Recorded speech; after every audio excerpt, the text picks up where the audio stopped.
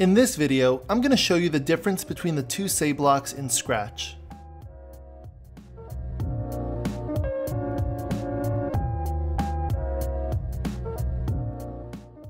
On this YouTube channel, I make coding tutorial videos just like this one, so if you're new here, please consider subscribing to help the channel out.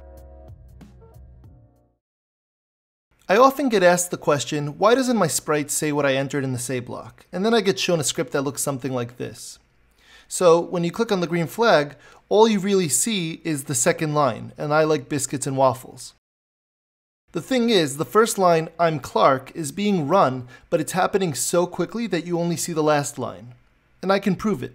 Let's add a wait block in between the two say blocks by going over to Control and bringing over a wait block in between the two lines.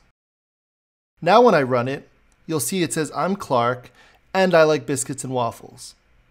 And if I were to remove the wait block, once again, you'd only see the second line, and I like biscuits and waffles, because the first line is running so quickly you can't even see it. Another aspect of using just the say block is that the last line won't automatically disappear.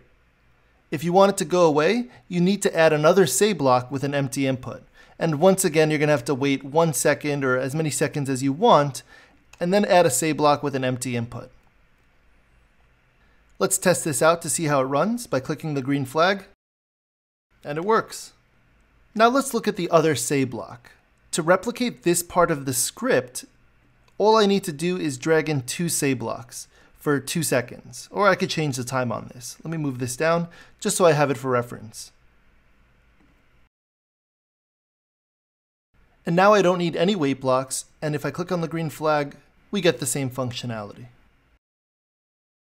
So you may be wondering, why would you ever use the first say block, the one without the number of seconds? It can make sense to do so if you want a speech bubble to always be showing on the sprite. In this program, I wanted to show the X and Y coordinates of my sprite at all times, because as I move my cursor, my sprite is following the cursor.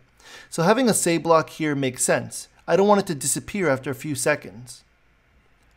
But if you're going to have sprites talk to one another or by itself in a conversational format, making each speech bubble show for a few seconds will be more optimal. If you found this video to be helpful, I'd appreciate it if you hit the thumbs up button, and I'll see you next time.